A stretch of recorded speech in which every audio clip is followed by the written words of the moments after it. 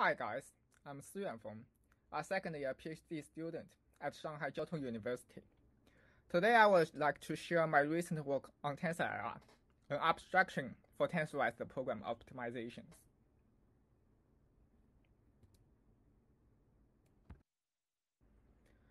First of all, I'd like to thank all collaborators because they are also important to this project.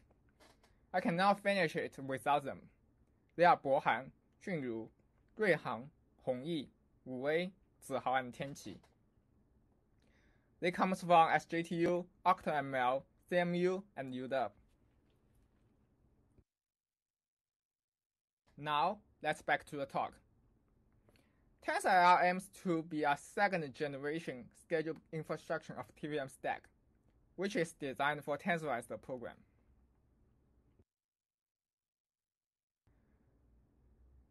Now let's talk about the motivation. Recent years, machine learning hardware changed a few times. Before 2016, we usually use CPU as our major targets. After 2016, deep learning and neural networks appears, and it requires huge computation. So GPU becomes popular. Around 2020, with the network growing much heavier, GPU is still not enough on both performance and power efficiency.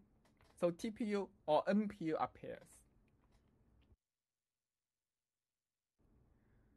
The true reason of the hardware change is the computation pattern is different. CPU is scholar-based computing, while GPU works well on vector computing.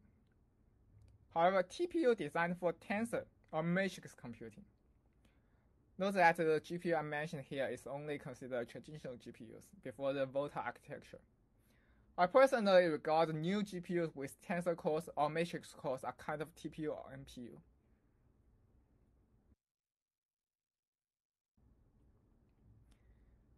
And now, so many companies are designing their own TPUs. The first is Google, NVIDIA, and now I know that like AMD, Intel, Apple, are trying to build their own TPU or NPUs, together with even with some startup companies. They have different backend, different behaviors. Like some hardwares can compute math more, and some others can compute a total 2D operators natively. They have different storage, different APIs. Everything is different. It's good news that we can see so many companies are working on high performance and power efficiency chips, especially on machine learning domain. However, it brings big troubles to compilers. For example, tensor computing chips are domain-specific hardwares, are not general-purpose chips, which means we need to call the API explicitly. For example, we need to call the tensor core by calling the MMA load matrix to move the data and do the computing. That means that different hardwares we have different APIs, and we need to optimize different workload with different backend every time. The second thing is that more hardware means more effort we need to make. It's hard or even impossible to deploy every operators on every backend manually. So we need to have an infrastructure to help us to do it. It's best to automatically do it, does it? So is that any solutions? That is TensorIR.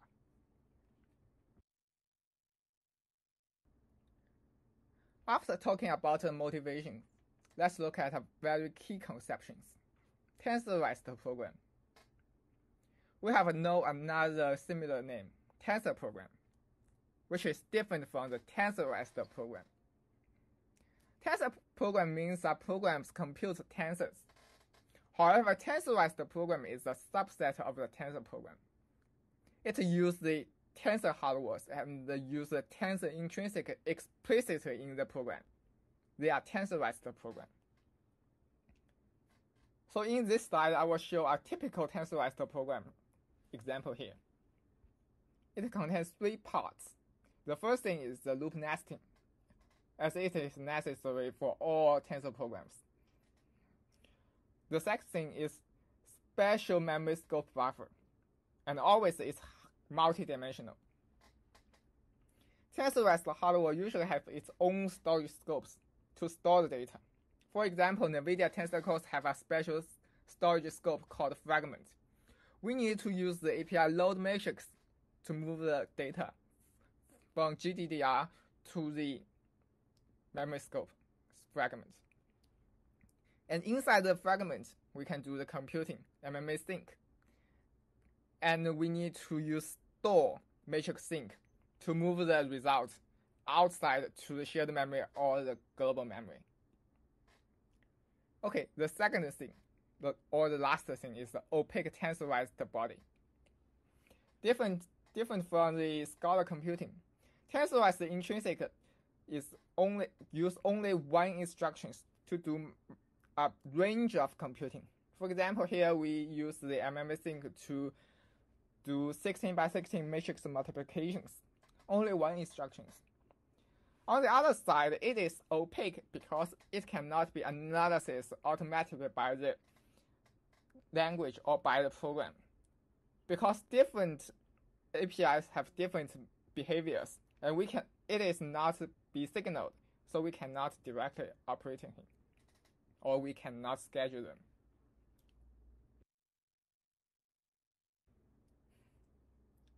So in practice, we usually have 3 major challenges when deploying models to tensor hardware. The first thing is how to write a runnable program on tensor hardware. The second thing is how to optimize. After we can make it runnable on the hardware, how to utilize the hardware, how to make it performance and power efficiency. And the second thing is how to customize. We usually have models can run on CPU and GPU, but if we want to integrate it on a customer hardware, like a startup NPUs, how can we do it? How can we make it runnable, and how can we make it utilize the hardware? That's 3 challenges.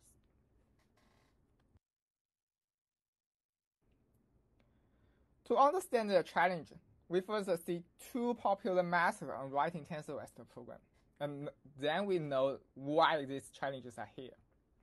The first thing is manually write it, just like writing C++ programs or a CUDA kernel, or even assembling code. This method is widely used by vendor-provided libraries, like cuBLAS and cuDNN. On the other side, there is another way that TVM uses, called auto-generate. We declare the computation algorithm by some abstractions, like TVM uses tensor expressions to define the algorithm, and then use the schedule or other optimized method algorithm to generate the final program. These are 2 popular methods.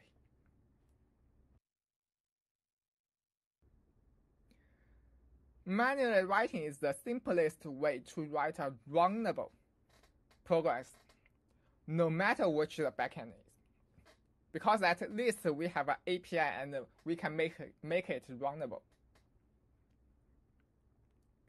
So I say that it is easy to write and easy to customize. They are green phase. However, it contains one biggest problem. It's extremely hard to utilize the hardware. It's extremely hard to optimize the program. Only companies like NVIDIA and Intel will hire thousands of engineers and experts to write high-performance kernel or high-performance libraries. Although they have hired so many people, there's only a small part of operators, like the Com2D, Matmore, and common operators are performant. The rest still have spaces to implement. On the other side, TVM uses another way to generate programs. We use TE to define algorithms of the operators, and then use schedule to optimize it. With the schedule primitives, we can easily make runnable programs more efficiently and more powerful. However, the things are different on the tensor hardware, because tensor expressions are defined by scholars. So the only way to make it run on tensor intrinsic or tensor hardware is Tensorized. However, Tensorized is based on pattern matching. We recognize this part of the computing possibly does the same things as the tensor intrinsic does. We can use it. However, this method brings much troubles to make a program natively scheduled by tensor expressions. So it's hard to make it runnable. We can use the TE schedule to make a runnable program on CUDA cores, but it's hard to make it run on tensor cores. Besides, different hardwares have different features, preferring different programs. However, the TE and the schedules are totally the same for all possible backends. So the generated programs are similar between backends. Although the schedule space covers the best performance of the popular devices like the Intel CPUs and the NVIDIA GPUs, we can get the performance result. But it usually cannot get the wanted program to those emergency hardware, because the schedule primitive cannot transform the program to the wanted program.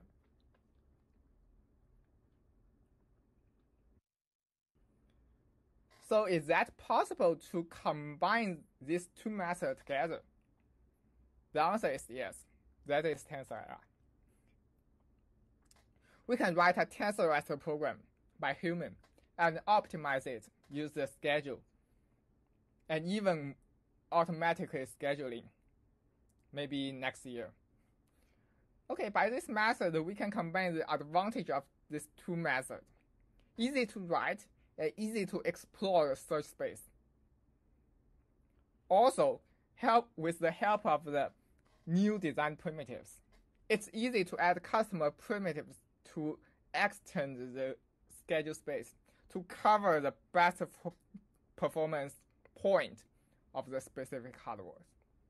That is TensorIR.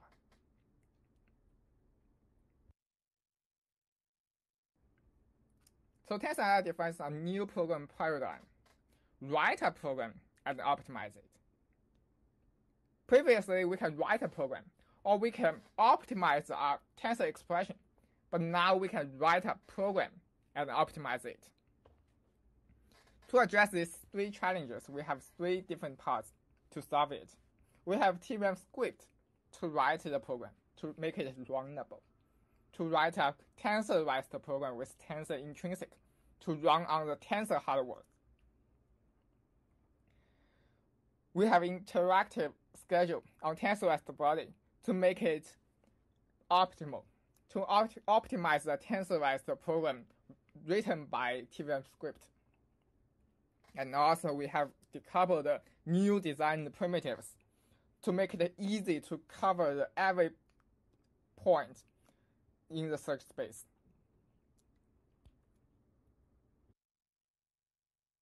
Three parts together, we call TensorIR. Then I will introduce the technical point of the TensorIR. First, let's write a program with TVM script. TVM script is a Python AST-based language that represents a piece of TVMIR. It is a round-trippable syntax, which means that we can print the TVMIR into TVM script and pass it back to the TVMIR's data structures. Meanwhile, we can write any kinds of programs as long as it can be represented by TVMIR. Note that any programs, such as if we want to have if or while in the TVM script, that's okay. It grows the flexibility than tensor expressions. We choose Python as our base syntax since it's widely used in machine learning and data science, and most people are familiar with it. However, please note that there is a very important thing that TVM script only take advantages of Python AST, but not the Python interpreters, which means the function will not be executed by Python environment, but only will be parsed by the Python AST and TVM parser.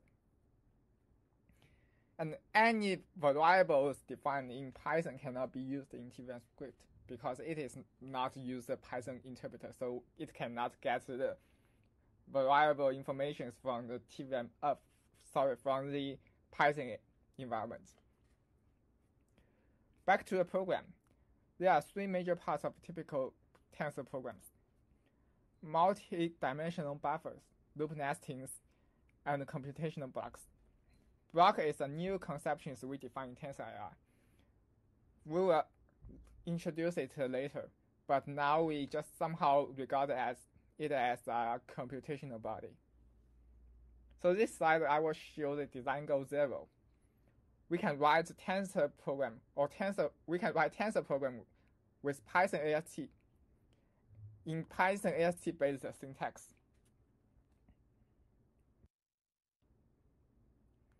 As we mentioned before, TensorIR is designed for tensorized computation, and block is such a tool. We can use block to represent a vectorized or tensorized computation.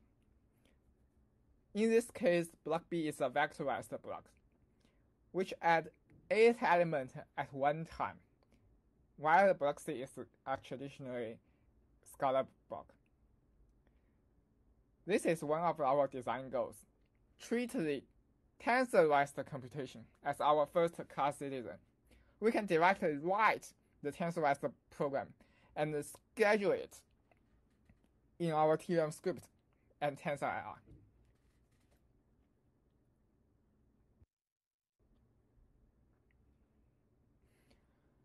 Although we have used the block in previous slides, I will introduce the block in this slide detailedly. A block contains 3 major parts: block iteration domains, block access regions, or we call the read-write regions, or producing consuming regions. That's the same things. And the block body. So let's talk about the block iterations first. Each block contains several iterators, which together defines the iteration space required by these blocks. Note that the iteration domains must be continuously. Besides the iteration space, there are also iteration types here. There are 3 common used iteration types: spatial, reduce, and scan. In this example, we define 3 iterators: Vy, Vx, and Vk.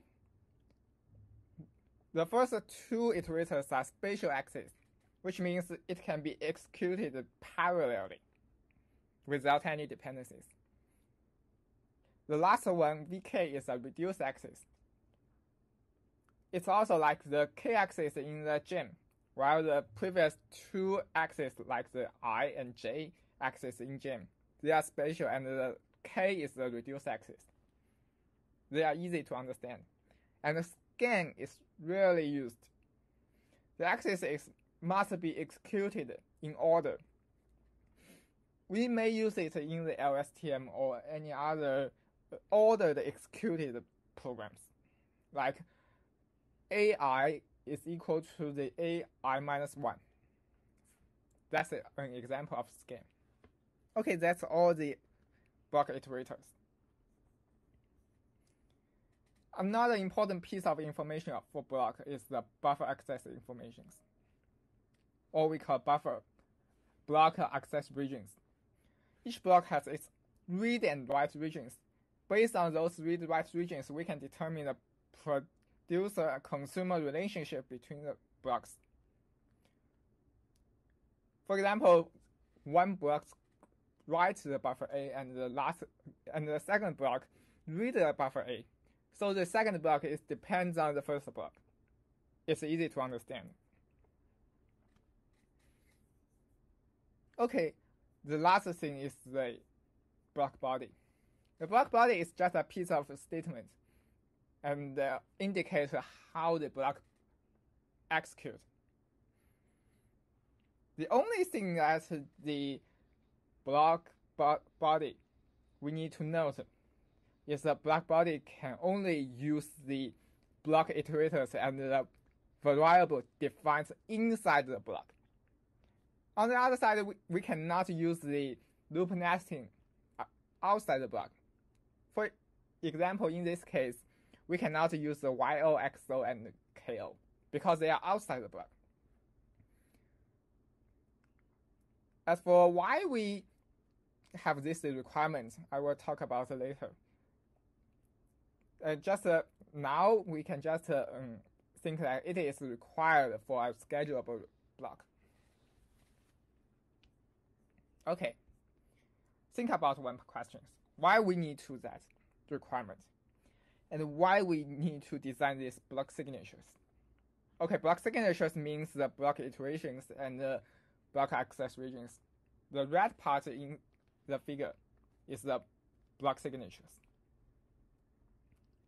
Why we need that? Because block signatures is the abstraction of the block body. It defines the iterators domain and it requires the iterations domain and its access regions. This block, we can just look at the block signatures. It reads buffer A, buffer B, and write buffer C. We don't care about how it reads buffer A, how we read the buffer B, and how we write the buffer C.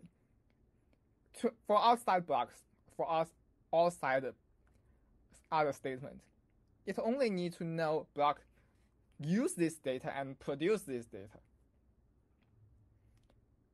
This is somehow like declaring a function and separate the inside implementations from outside. The only thing we need to provide is the parameters, or here we call the iterators, iterator values, and the data. Here is the buffer data. We must provide enough data stored in buffer A and buffer B, so the block will produce the correct data stored in buffer C.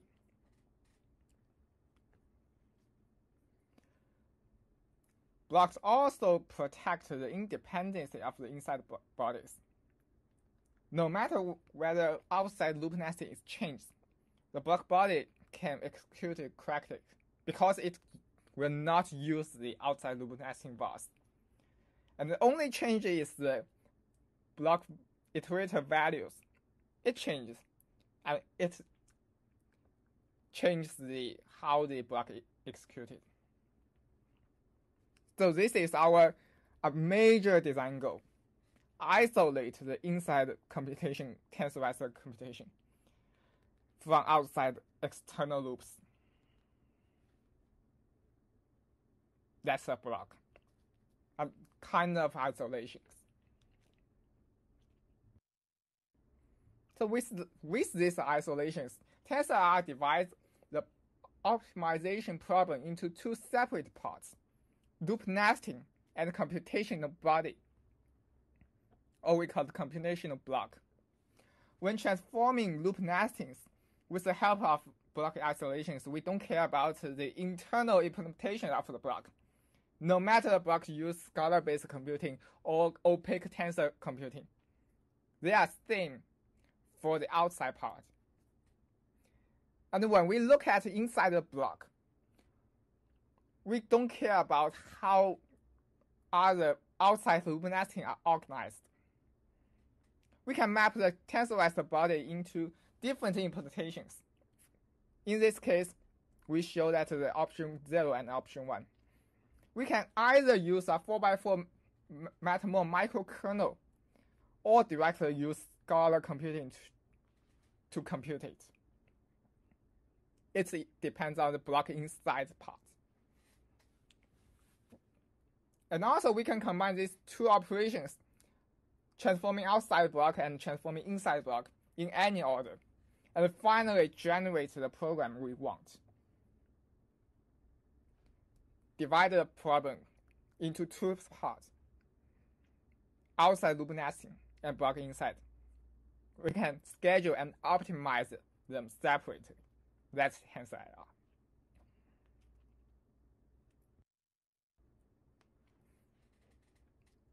So here is a typical example that's transforming for tensorized computation. I will show the step one by one. Here, block B is a tensorized computation, which read buffer A and read buffer A and B and write buffer C. You can regard this block B as a typical matrix matmore kernel. And we want to compute at the producer block of A under the loop K. Let's see what will happen. The first thing, we will find the dependency of buffer A. Okay, block B produce it and block A produce it and block B consume it. So there is a data dependency. Second, we will find the block B consume region under the loop K. Based on the block signature here, one iteration is need 4x4 regions. We execute the block one time, it need 4x4 regions because the block B is a tensorized block. It contains tensorized intrinsic. Okay, under the loop K, there is 4 times iterations on iterator Vy, and only 1 time iterations on Vk.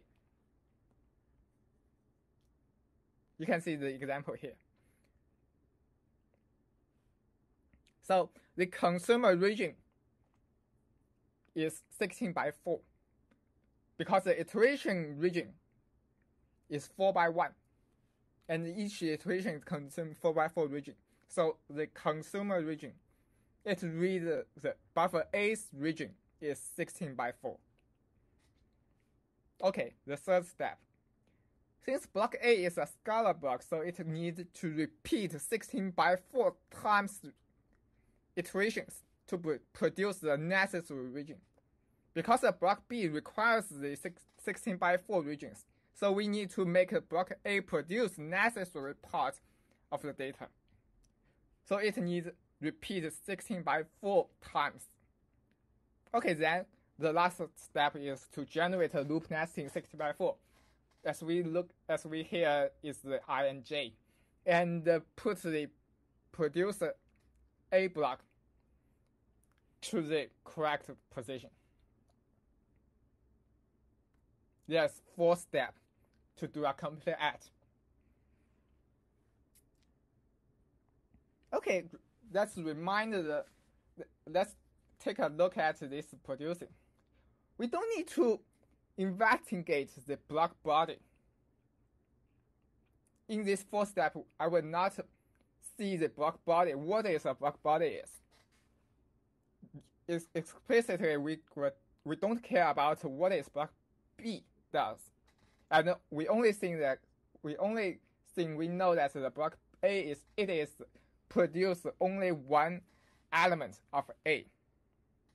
So we don't need to investigate the block body, as the only information we need is the block signatures. So even the block body is opaque access. We mentioned that opaque access, we cannot analyze it by the program. So even the block body is opaque access, like tensor core MMA intrinsic or any other tensor intrinsic. We can still schedule it because we don't care about the body. This is how we transform for tensorized computation. This is our design goal. Enable loop transformations of tensorized computation body.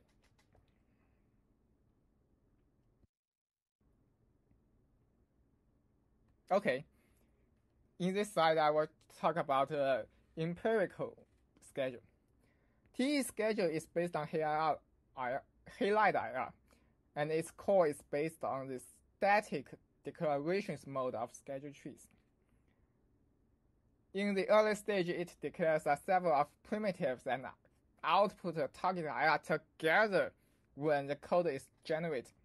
In the one-step TVM dot lower. In that step, it generates code and together. While TensorIR uses a real-time dynamic transformation mode, or we call eager mode. Each primitive acts on the IR itself and moderates the IR in real time. After one primitive step, we can print the current IR by called the script printer. It looks like the difference between TensorFlow and PyTorch. We believe that imperative scheduling will bring better ease of the use to the developers and the researchers. So this is the fourth design goal. Make schedule user-friendly and show the result immediately in eager mode.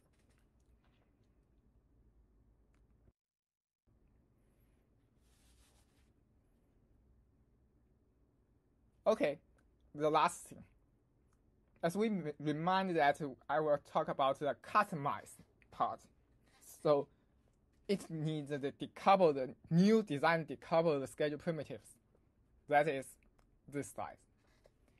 TensorIR provides most used primitives for CPU and GPUs. Through these primitives, programmers can make full use of the hardware performance. Currently, we have achieved the same performance as cutlets and cupolas in NVIDIA GPUs. We have generated the same performance kernel. That's a big achievement. However, for other accelerators, these primitives are not enough. And it's often need to add new primitives to extend the schedule space. TensorIR provides a completely decoupled implementations of primitives, so that it will not depend on any other actual data structures, and the primitive can be completed only through the IR itself. So there is a typical primitives implementations here. I have showed a sketch of primitives here. First thing, we need to check the correctness, because not every primitive can act on any IR. So first thing we need to check validations, or we call check correctness. The second thing is to generate the wanted statement, wanted sub-AST trees. We can use the IR mutator or other parts just to create the wanted statement.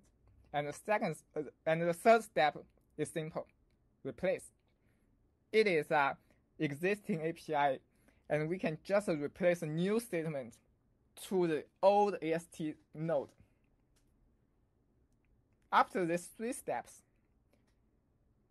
our schedule primitive is finished. It's very easy to add a new primitive, just like add a path. So our last design goal: make it easy to use for both users and developers. Make it easy for developers to add their own primitives in TensorIR.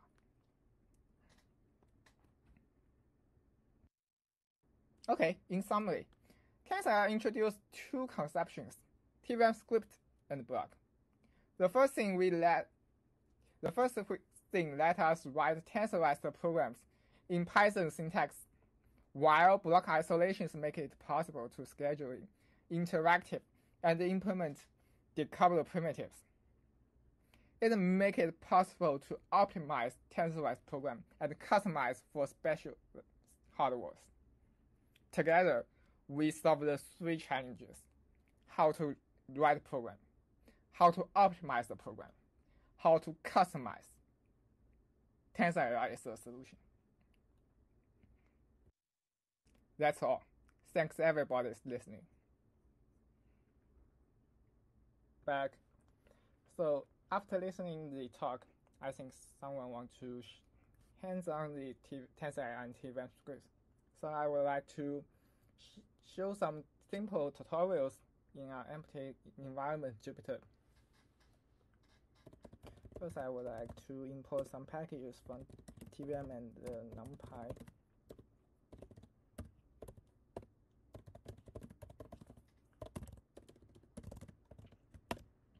Yeah, it's good.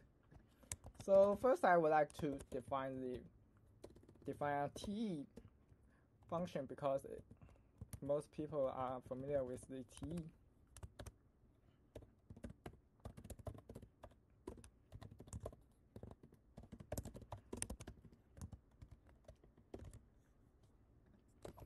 We just write a very simple function to a vector add.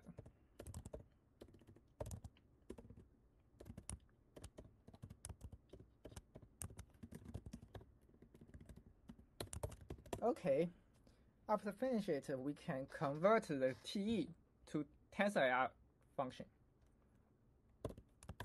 We have a API called create prime Feng and import all the arguments. We can print it to see what happened. Sorry.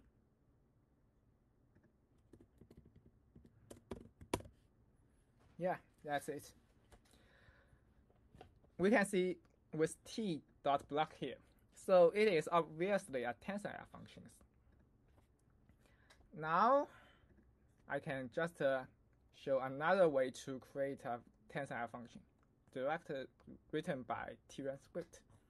So also import some packages. Add TVMCon.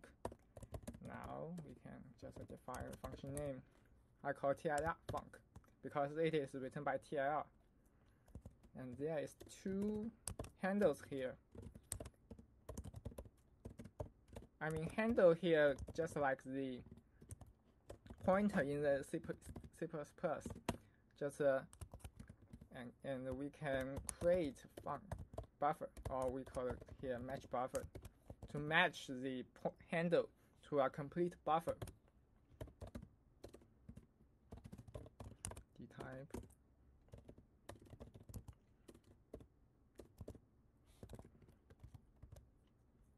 Sorry. And B. Yes, two buffers here. Now we can just write the body. Range 8 with T block. I get a block named B. Now note that we define the block iterators here. Vi is the only block iterators in the block B, and it is obviously a spatial axis. I use capital S here because the capital S is the sugar for the spatial. We can use the for syntax here, obviously. And the 8 means the iteration domain is 8, and the I means we just bind the iterator to the outside loop. We can directly write the body here because it is a very simple function, and we can auto-detect the access region from the body, because the body is only made by the buffer load and buffer store, so it can be detected. And we can print the function to see what happened, to see if it's correct. Yeah, 1 time succeeds. Okay, let's do a thing. Next, I would like to check if they are the same function or they are the totally same. I use the API here called structural equal. We can check whether two functions are the same.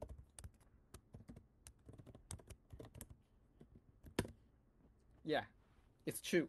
So it means that these two functions are totally the same, even if the name is different or the but var is different, but they do actually the same things.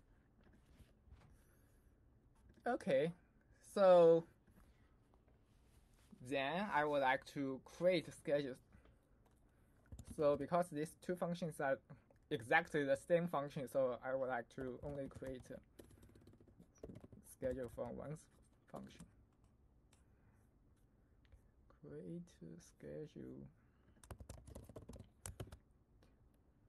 Here we use TIR.schedule, not TE schedule, because we use the TensorIR schedule here. TIR func to see what is the S. Yeah, it's a TIR schedule here. So I think it's correct. Now we can get the blocks. Block B by call the s.getBlock, and the parameter is the block name here, block B. So this B is the name B, so I will get block from B and get the loop I from the s.get loops of the block. Get loops means we get all the surrounding loops outside the block. Here we only have one loop here, so the loop is I. Next, I would like to split the loop I into three loops: I0, I1, and I2. Split I factors. In TensorIR, we can split one loops into several loops in only one instructions. But the factors is the every loop extent of this.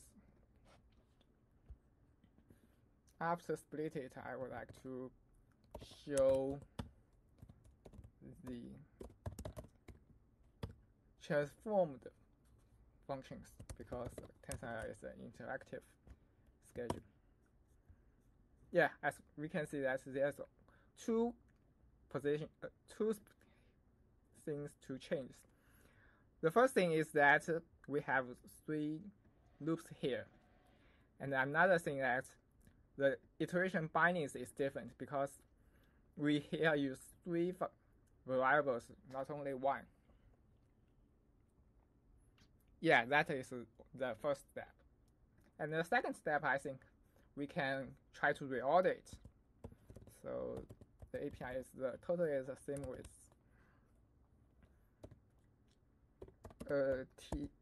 T schedule. So just we can use this s.reorder to reorder these three functions. Sorry, three loops. As we can see that the order is changed. Okay, finally I want to show how to run the function onto GPU devices. So just like the TE does, we can just also use bind here. We can bind the 0, 1, 2 block index.x and bind the I2 to thread index.x and print the result.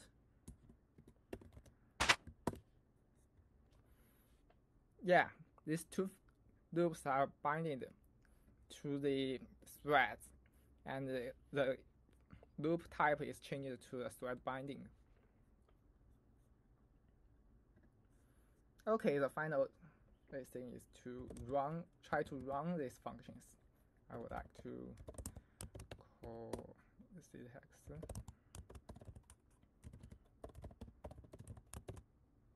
We can build the schedule mode. Mode here means the module. Target CUDA. And allocate the. Okay, let's check the module is here. Oh, sorry, S.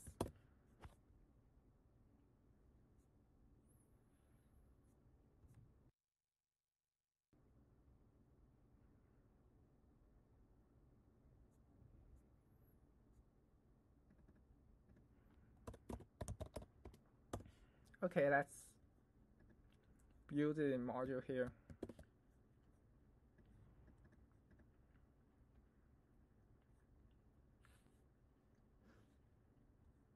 Yeah, we can see that the module has been built.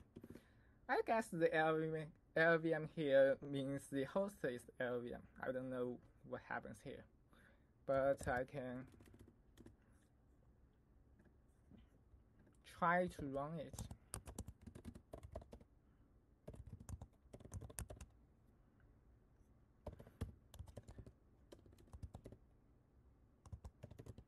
Range 8.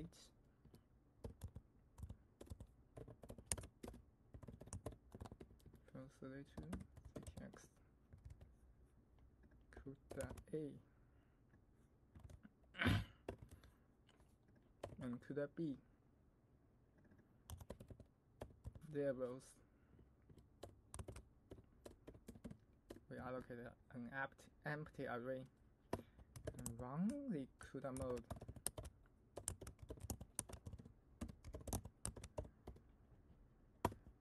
To see the result.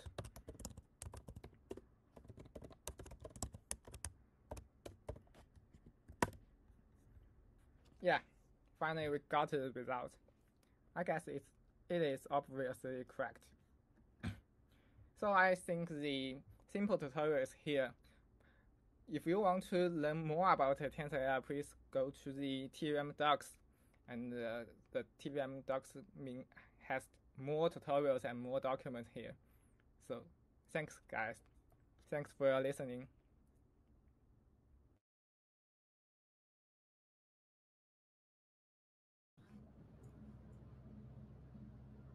All right.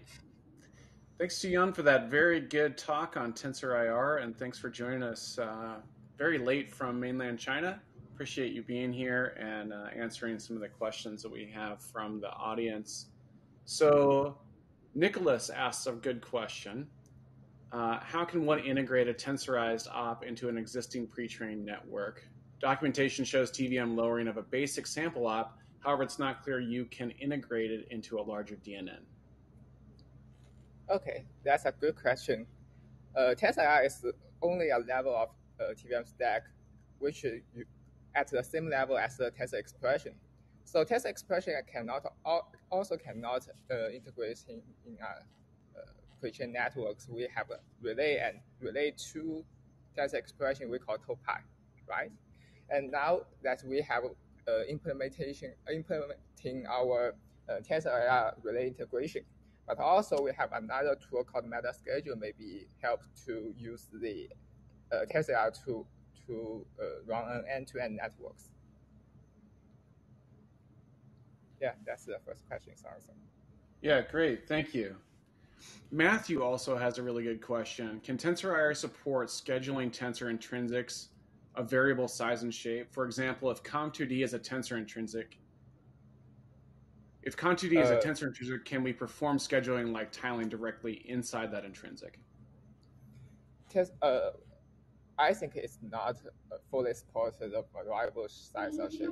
It's the same problem of the dynamic shape. I think it should be resolved by the relay level or the graph level, not the operator level.